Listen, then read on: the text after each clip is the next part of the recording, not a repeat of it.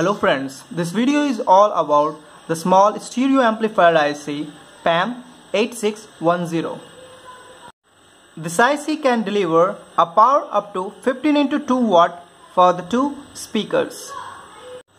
The output power of this IC is basically depends upon the two factors.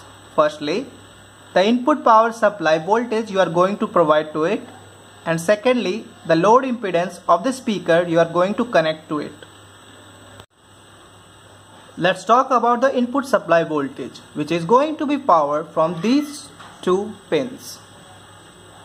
The voltage ranges from 7 volt to 15 volts DC, but I always recommend you to use slightly less than the 12 volt, such as 11.5 volts or 11 volts. Let's talk about the speaker impedance, which is going to be connected from these two terminals for the right channel and these two terminals for the left channel.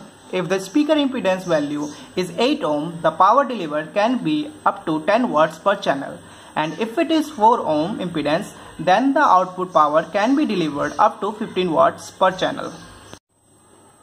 Now if I talk about the audio in, that can be connected from these three terminals. This one for the right and this one for the left, and center one is the common or grounded one.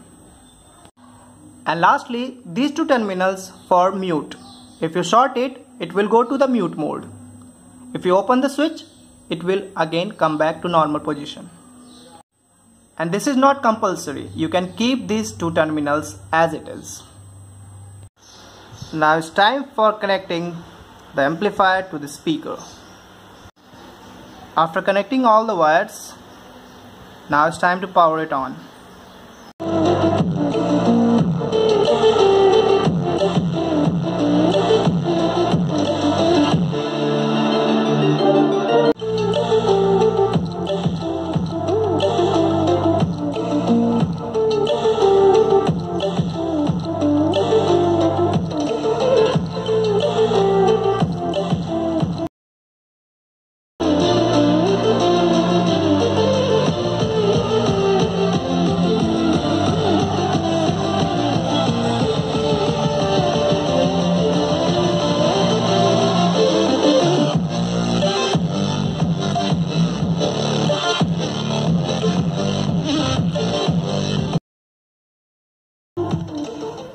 Here I use the 8 ohm speaker and it's really a powerful amplifier. The IC got little bit warmer. You can use heatsink for it. Though it's a powerful amplifier, but I realized when you are going to more than 80%, the sound gets little bit distorted, but it's okay for this price segment. I will put the purchasing link in the description. You can check it out. If you like this video, please hit the like button and feel free to comment if you have any queries regarding this.